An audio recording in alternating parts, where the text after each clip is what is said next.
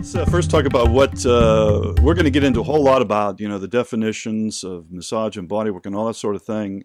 But, this is a podcast primarily for wellness professionals and the people that want to know what they know. What all are you going to be teaching coming up here in November at the Seven Springs CE conference? Yeah, I'm really excited about that. It's going to be a chance for me to showcase in a conference setting a development of my work that has been coming along in the last 5 years or so that I call resistance and release work. It's an extension of the work I learned over 24 years of association with Dr. Milton Trager. And a large emphasis of the Trager work is lulling, relaxation, slowing the nervous system down, kind of cleaning the slate of latent habituated patterns and all that.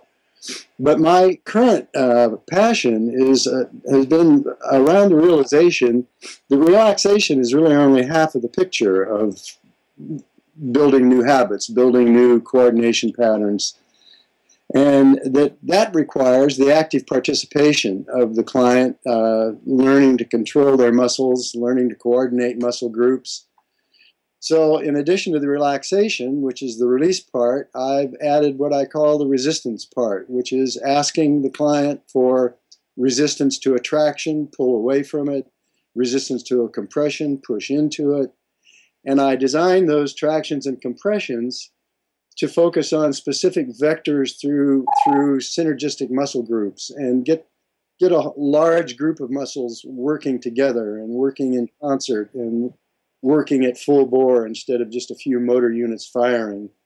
And the result is both tremendous ease and range of motion that is reestablished and a sense of strength because we're getting more muscle units firing in a synergistic way. So ease in movement and strength and potency behind that movement and the development of new coordination patterns. That's what my latest development of work has been about.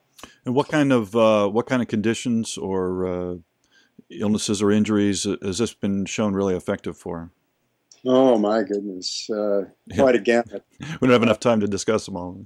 Yeah, I mean, all the way from severe injury or surgery rehab to your generic aches and pains to weakness to overtension.